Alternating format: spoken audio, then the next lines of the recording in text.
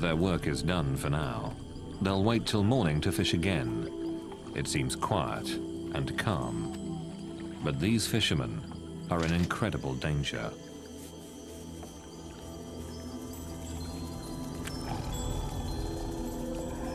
From the forest, they're being stalked by the deadliest tiger in the world. A tiger that can strike from land or water and kill in an instant.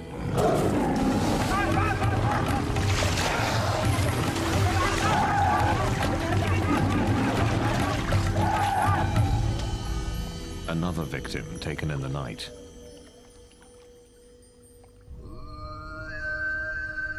The tigers live here in the Sundarbans, gnarled fingers of thick mangrove swamp that stretch out into the Bay of Bengal.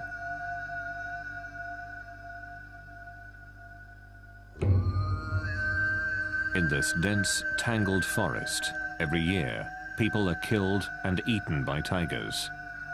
These tiny islands at the mouth of the Ganges River are separated by twisting ribbons of water.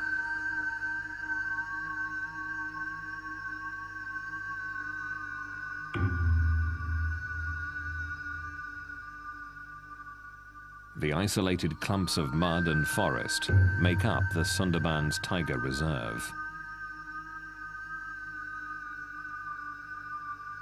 The thick trees hide one of the largest concentrations of wild tigers.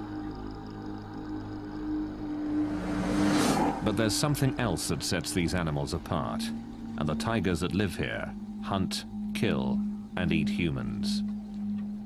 I was led to a site where tigers killed 2 humans, and you could see the tracks of the tiger approaching the human footprints, and there was still dried blood on the ground.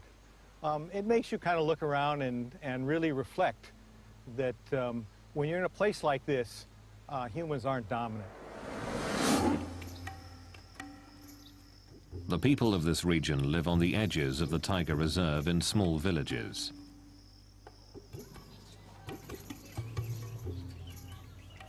The menace that lurks in the forest surrounds them.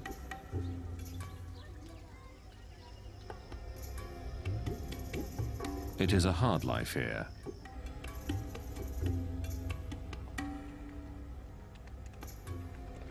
Most make their living by fishing or collecting honey. The best fishing and the richest stores of honey are found deep in tiger territory. Normally, this area is closed to visitors, but authorities do give villagers permission to enter to make a living.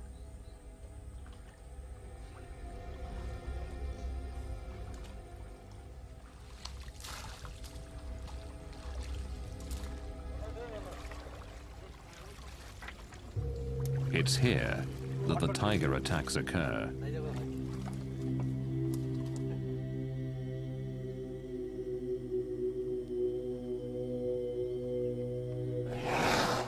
No one knows how many people have been killed by tigers.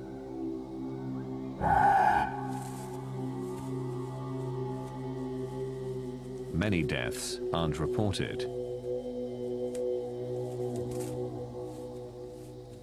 And the bodies of the dead are rarely ever found. The tigers go deep into the woods to devour their prey, but the stories live on. Jamuna Sardar. 4 years ago, her husband went fishing for crabs. It was the last time she saw him alive. Sunil Mondal tried to wrench his son from the mouth of a tiger. He failed, and now his son's wife, his son's family, his son's daughter are all left behind.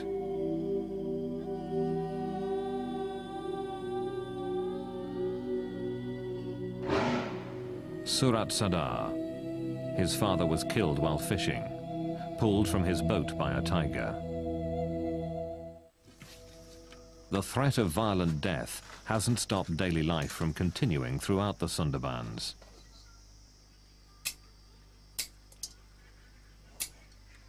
Every day, Kamala Mondal can be found at her small village store.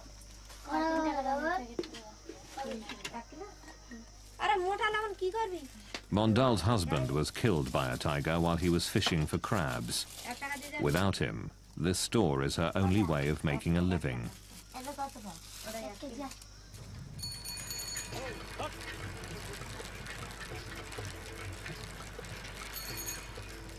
Sudeshna Day is a doctor who works in many of these villages.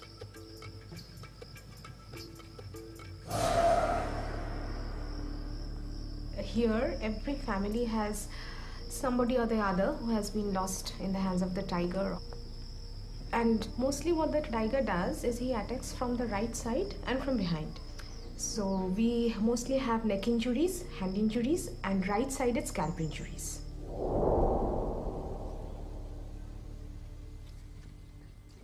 It is very rare to survive a tiger attack.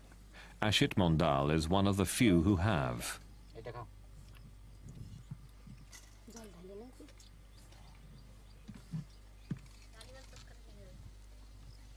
Just a few months ago, Mondal was deep in the Sundarbans, fishing for crabs, when suddenly he came face to face with a tiger. We're very poor here. We fish for our livelihood.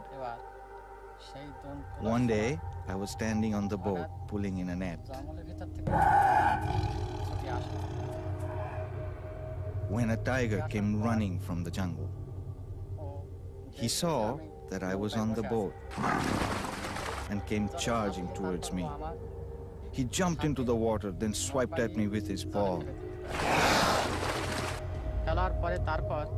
The force of it pulled me off the boat. The tiger pulled me down into the water and tried to bite the back of my neck. But it was hard for him to find the right grip. He clawed at the top of my head, scraping off the soft skin and tissue. I hit the tiger as hard as I could, and he ran off. In a few savage moments, Mondal's life would be changed forever.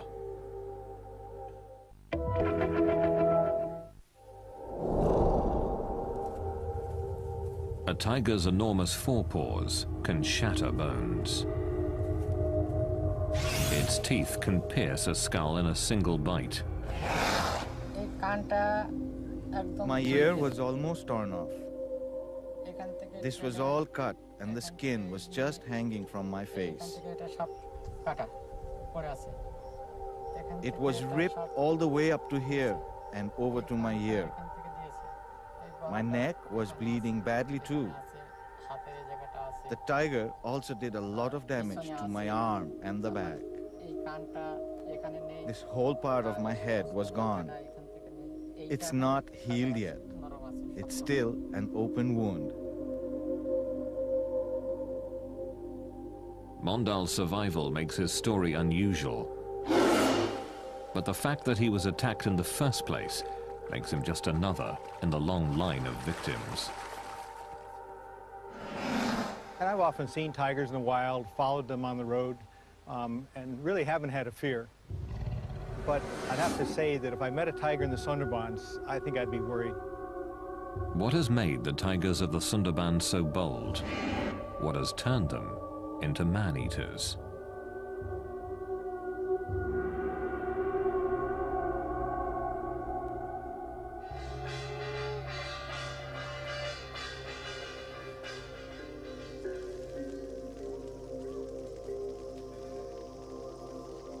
Tigers are a deeply entrenched part of the culture in the Sundarbans, a fearsome thread woven into the tapestry of everyday life.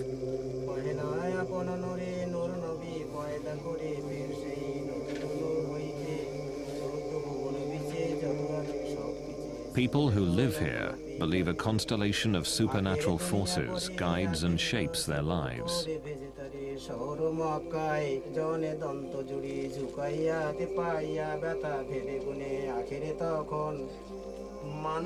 Before entering the forest where the tigers live, the priests and elders of the Sundarbans pray with the villagers, asking for protection.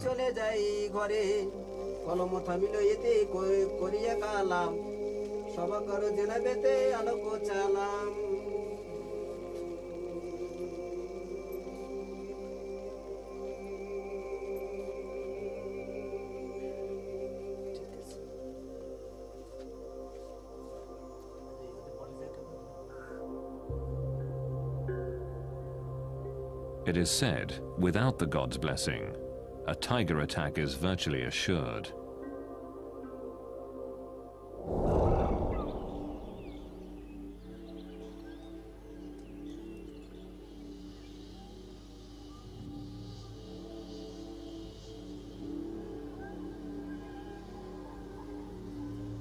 Bandhavgarh National Park is one of those places where wild tigers roam. Found in the heart of India, it is one of a handful of tiger reserves in the country.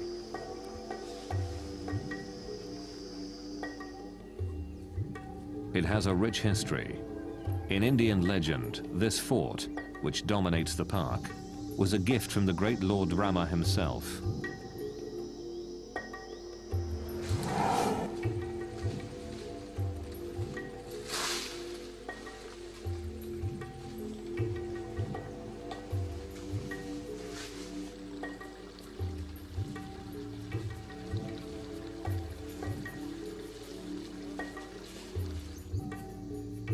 Bandhavgarh has become a favorite tourist destination.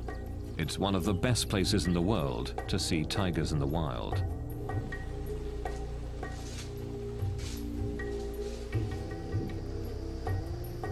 These are Royal Bengal tigers, the same type of tiger that lives in the Sundarbans. And like the Sundarbans, this is certainly not a zoo. The tigers here track and hunt their own food.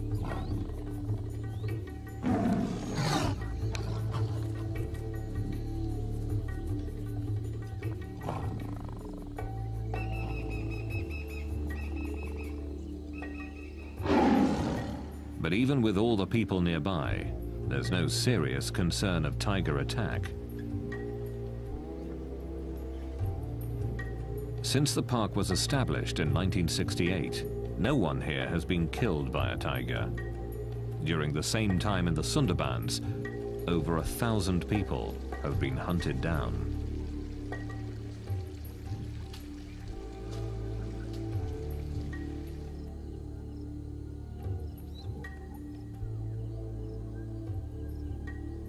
The classical image of the man-eating tiger is that man-eaters were an exception, and they were old, and they were injured, sick, and they couldn't kill game or livestock. So they had to kill people. People are easier prey than our game and than our livestock very often. It seems to me there are two types of man-eaters. There are man-eaters that get injured and are desperate for prey. But deep in the Sundarbans, they're killing even when they're very healthy.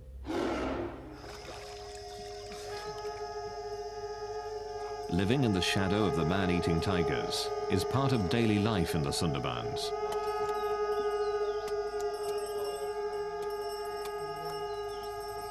Each spring here, honey collectors prepare to take their chances to earn a living.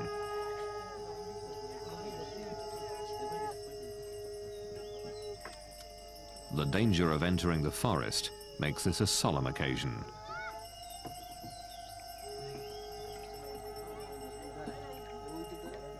Their families and other villagers gather to offer sacrifices to ensure their safe return.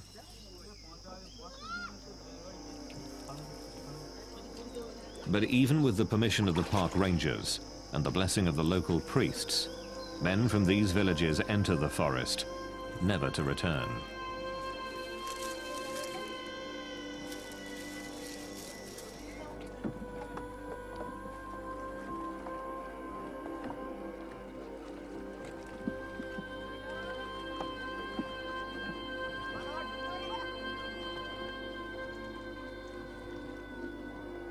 As they travel out into the forest, they put themselves at the mercy of one of the most ferocious hunters in the world.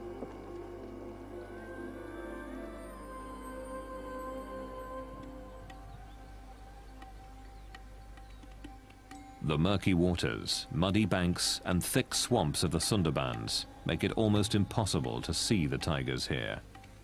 Very few researchers have braved the hostile environment.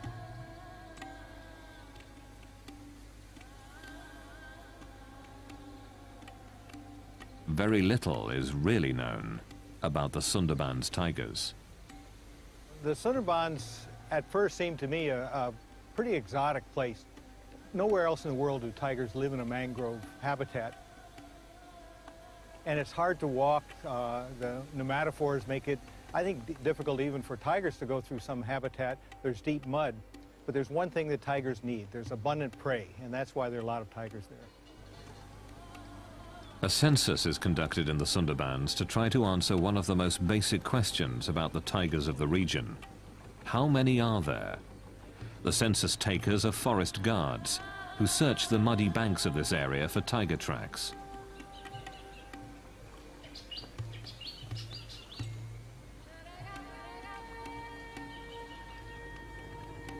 The nature of this region forces the tigers to swim from island to island, looking for prey. While all tigers are comfortable in the water, the tigers in the Sundarbans have become especially adept here.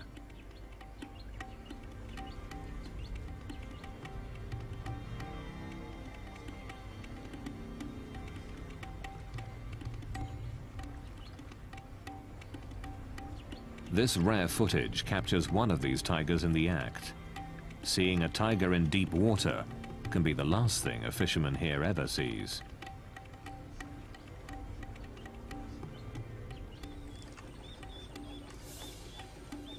The tiger is tracked to where it left the river, but seconds after leaving the water, it has dissolved into the forest.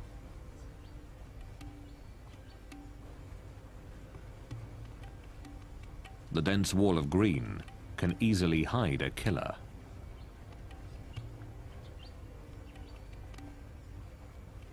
It is extremely dangerous to get off the boat.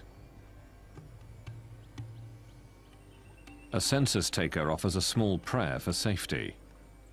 Field Director Pradeep VS says they take other precautions as well.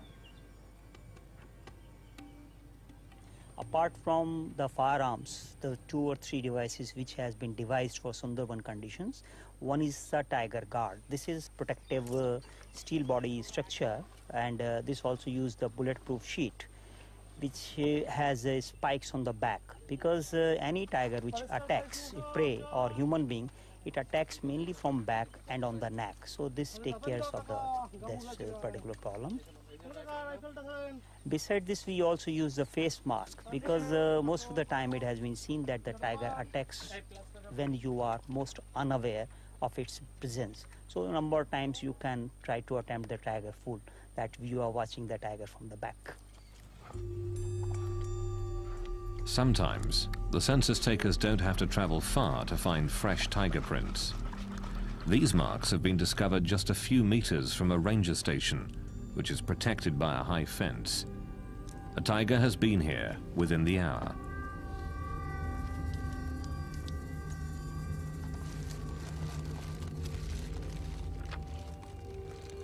While some work quickly to gather the print, the others keep watch on the forest.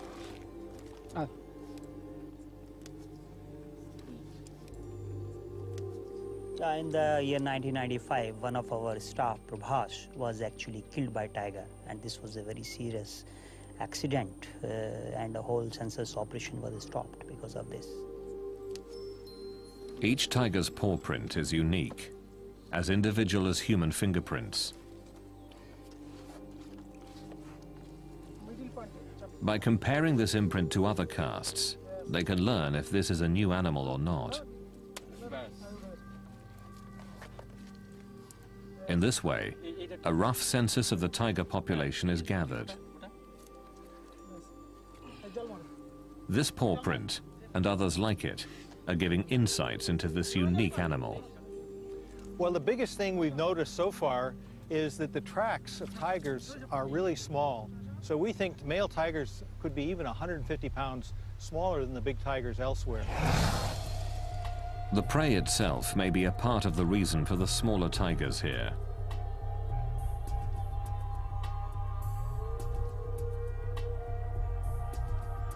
The largest animals tigers eat in the Sundarbans are about a quarter of the size of tiger prey available in the rest of India. But without more research, it's difficult to know if the difference in the size of prey has pushed these tigers to hunt down humans. The honey collectors are now deep within the forest, in tiger territory. With the blessing of the tiger god, the collectors search for beehives.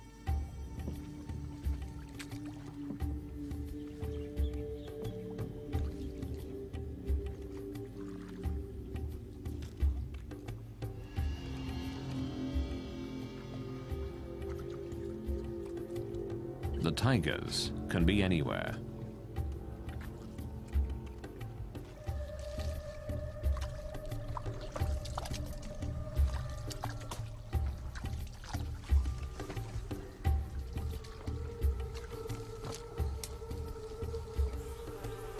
But the reward is worth the risk.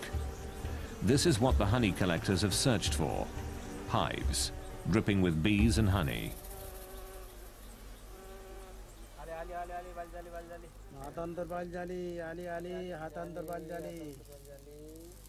The honey collectors light their bundles of grass to smoke out the bees.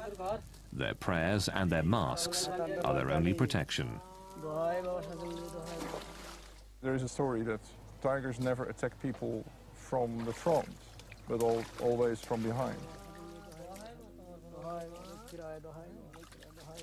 And therefore they have carried out an experiment in the Sundarbans, and they've given the people masks to put on the back of their heads when they were walking through tiger areas.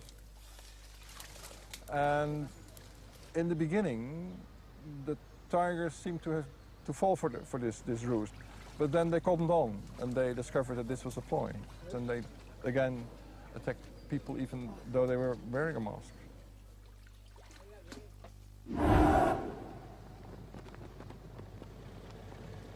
There is one part of the Sundarbans that has been closed off to people.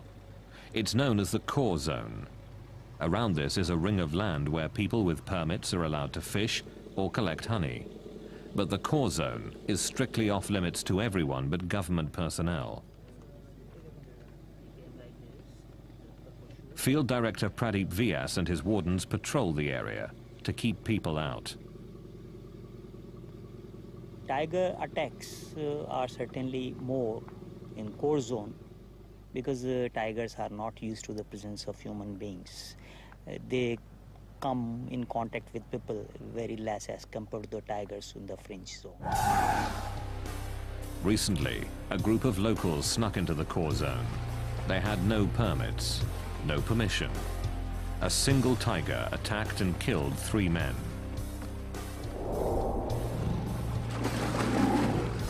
Vyas and the others were shocked by the attack. Normally a tiger will only kill one person, then devour their body. Vyas believes the attack shows how little we know about these ferocious animals. In my opinion, tiger understand human behavior very well, though we have yet to understand the behavior of tiger. With so little known about the tigers here, it's difficult to determine why the attacks occur.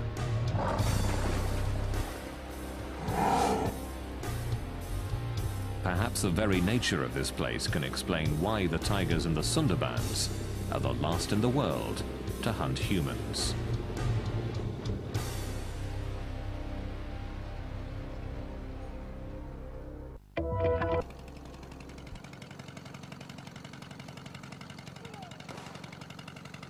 The Sundarbans is one of the most dangerous places in the world. Tigers regularly hunt and eat humans.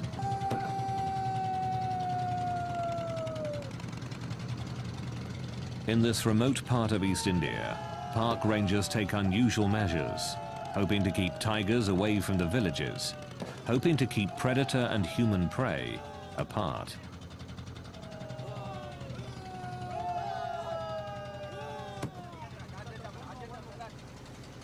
Whether this noisy attempt at animal control works is unknown.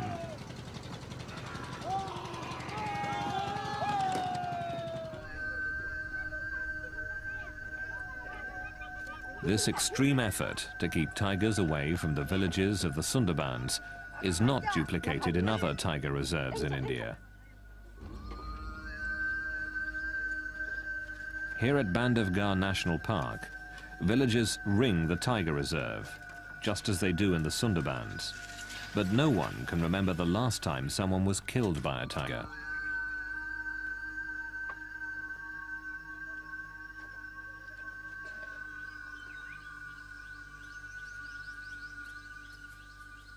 The tigers here don't always keep to the boundaries of the park.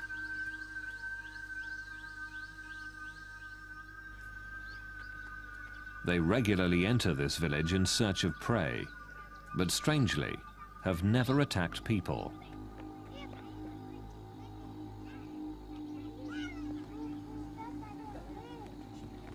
Raising cattle is the primary livelihood here, but the herders have no concern for their personal safety when it comes to tigers.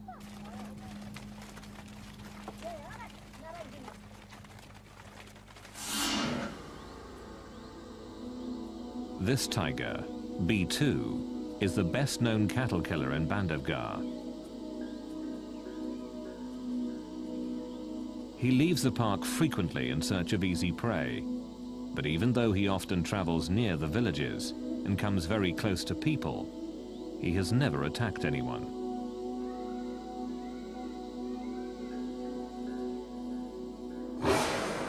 Every day, herders near Bandhavgarh take their cattle out to graze.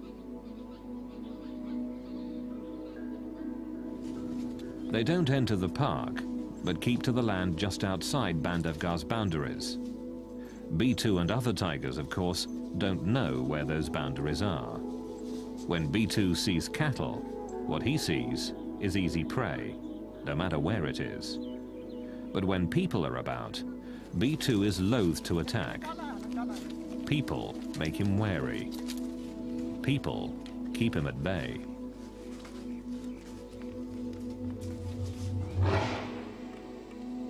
B2's most legendary hunt took him far outside the park. There he killed a large cow and dragged it back towards his territory. In a display of amazing strength, he threw the animal over a fence before feeding on it for 2 days. But B2 has never hunted people. His size, strength, and quickness is superior to any human. But he has never attacked.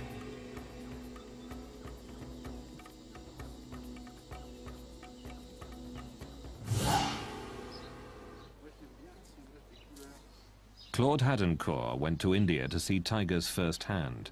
What he saw almost cost him his life. The tiger attacked the car while we were stopped. We were listening to the barks of the deer that announced the presence of the tiger. Everyone was listening carefully, and when we turned around, we saw the tiger on the road, about 200 meters from us. Et on a pu même faire quelques clichés, quelques photos. He got closer, and we could take a few pictures. We could see the tiger was beaten up, or in an accident, because he had a big wound on his lip and was missing some teeth. He was walking normally, but when he saw all the cars, he started to run faster and faster. And finally, when we least expected it, he jumped in our car.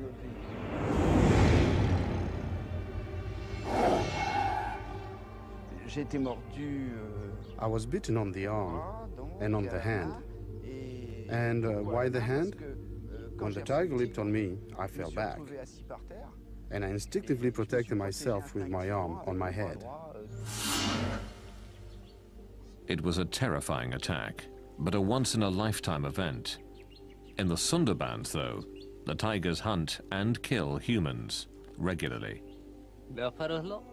We are in the jungle, fishing, and we are looking for firewood to cook with. In the forest, I saw a tiger lying down. Then it suddenly jumped on my brother.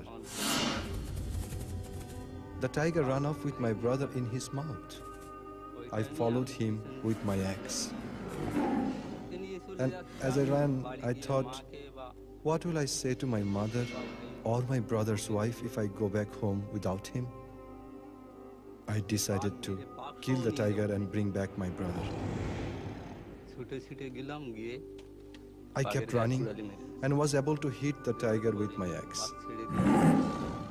The tiger dropped my brother and ran away. I picked up my brother and tried to bandage his head. I screamed for help, but nobody came. I carried my brother toward the shore, and as I walked, he died.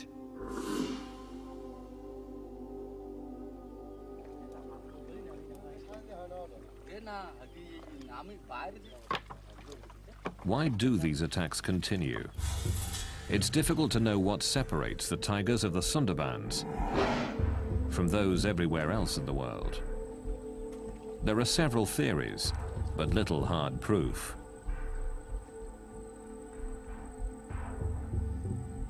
Some believe the water itself is to blame.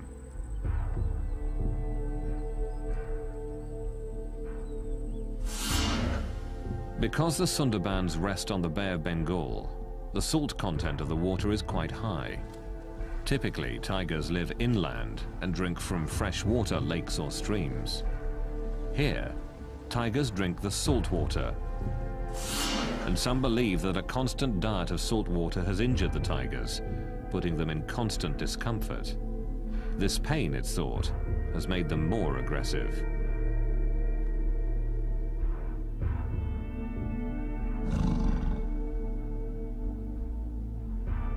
Freshwater ponds were dug to provide an alternative for the tigers, but the attacks persisted. While an intriguing notion, there has never been proof that the high salt content is behind the attacks on people. Another theory is also tightly bound to the waters here. Understanding the tides is crucial to fishing in the Sundarbans.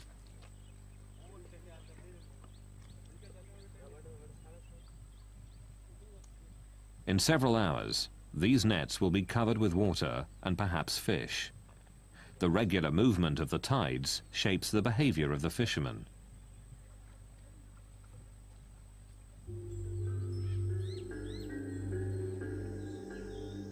And some who study the tigers of the Sundarbans believe that tides may also make these animals unusually aggressive. Another thing that's really difficult in the Sundarbans, and it's a problem for tigers, in that most of the area floods tidally twice a day, and then in the neap tides, the really high tides, almost all of the Sundarbans is flooded. And we really wonder where tigers den. They may have a problem finding a dry spot to den.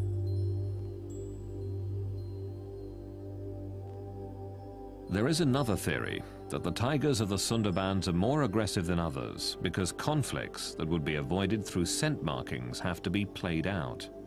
When the area floods, scent markings that define tiger territory are washed away. Aggression then becomes the only way to defend the territory.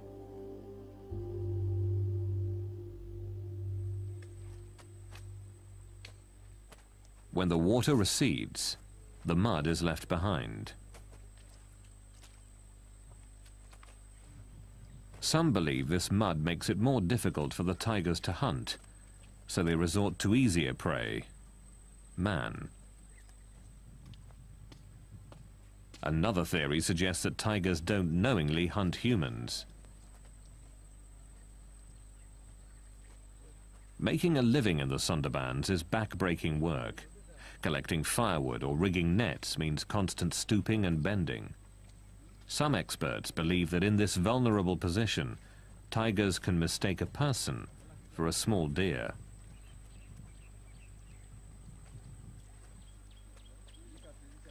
Once a tiger has mistakenly killed a human in this fashion, it is believed that the animal develops a taste for people and is more likely to kill again. There is an even more gruesome theory. Some believe that the tigers have acquired a taste for human flesh because of the weather. Brutal cyclones frequently batter this region, killing thousands. The rivers and canals are often filled with the bodies of the dead, on which the tigers feast. All through history, I have seen special circumstances under which all of a sudden there occur what you could call tiger epidemics or tiger plagues. And that is that all of a sudden there is an increase in the number of people being attacked by tigers. And I would say in 9 out of 10 cases, that is because there has been a sudden increase in the number of dead bodies of people, dead people. Either because of an epidemic, cholera, smallpox, or because there has been a cyclone, a tornado, a flood. And that's because all of a sudden there is a surplus of human bodies. And tigers thrive. They have more food than they can than they can use. The list of theories grows, but is inconclusive. The tigers in the Sundarbans are certainly unique, and perhaps the explanation for their behavior can be found by looking not at tigers, but people.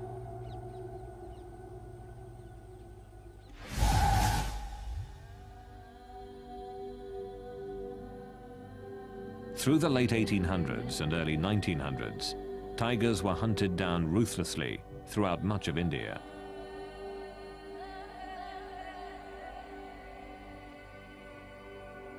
But what is less well known is that tigers were taking their own.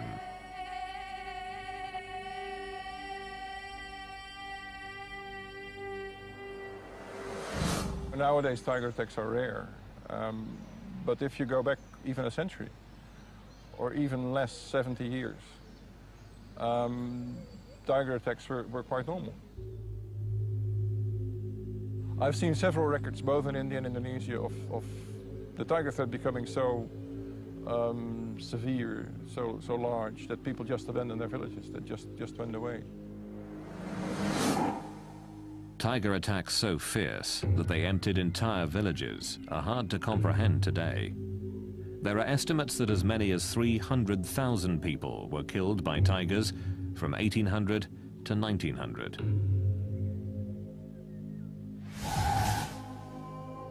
The answer was obvious. Fewer tigers would mean fewer tiger attacks. Open season was declared on tigers.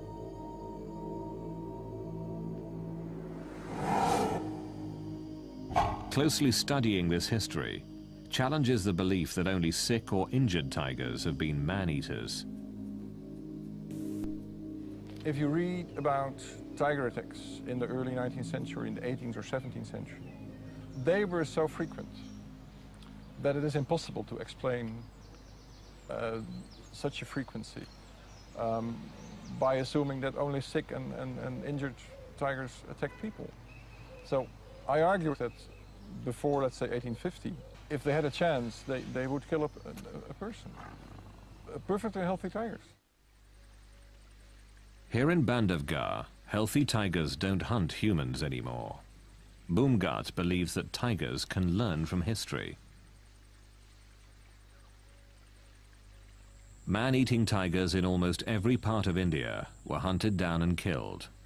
The tigers that live in Bandhavgarh learned that fearing humans meant survival.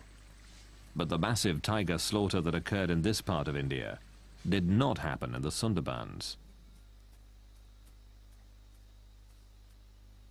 I think tigers across India have faced hunting pressures for a long time, and so they're much more wary of humans than the tigers in the Sundarbans. I don't think the tigers in the Sundarbans are afraid of people. The people don't seem to be carrying firearms, and the tigers know that. The remote and hostile nature of the Sundarbans protected tigers from hunting in the past, and it continues to protect them today. Even when they know that a tiger's a man-eater, if it lives in the middle of the Sundarbans, there's not much they can do about it. They can't really hunt it, and they don't. The dense maze of mangrove swamps allows these tigers to continue to hunt humans, as tigers all across India once did. From mother to cub, tigers here have passed on a taste for humans from generation to generation.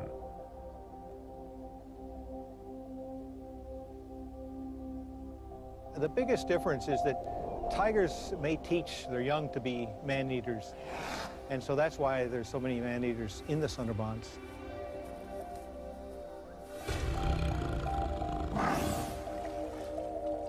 Not fearing humans, the tigers here keep hunting them, and the killing continues.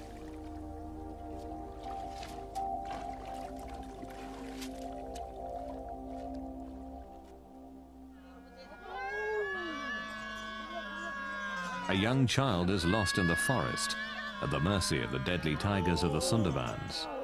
This play tells the story of daily life in this hostile land, of the very real danger that lurks in the wild, beyond the villages.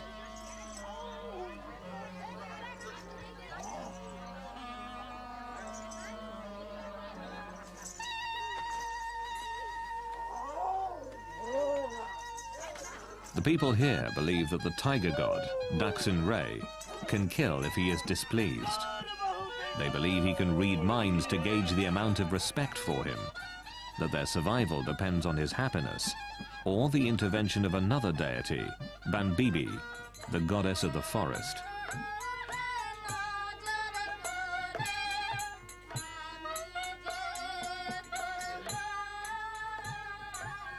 It is a constant balance between life and death.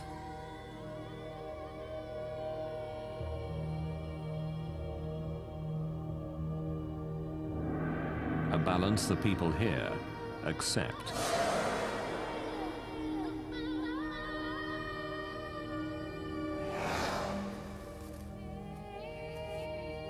They realize that while the tigers make the forest dangerous, that very danger protects the forest and their livelihood.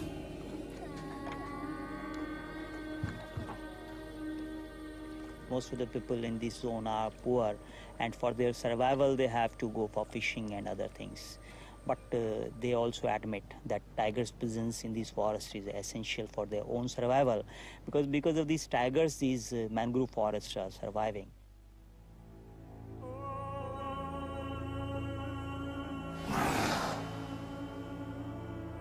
The villages here are filled with orphans and widows, and people who have harrowing tales of survival.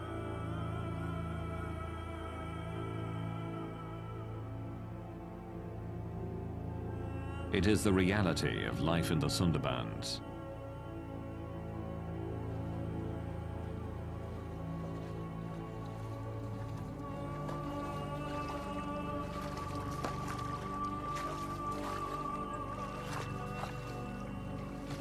People here understand the risk. They understand that in the Sundarbans, humans are not the most dominant animal. That if a tiger decides to kill, it can and will.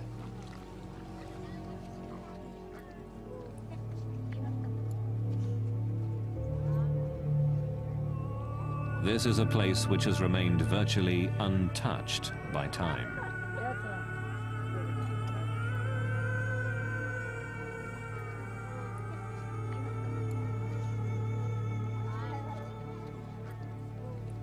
A place where tigers don't live in fear of people,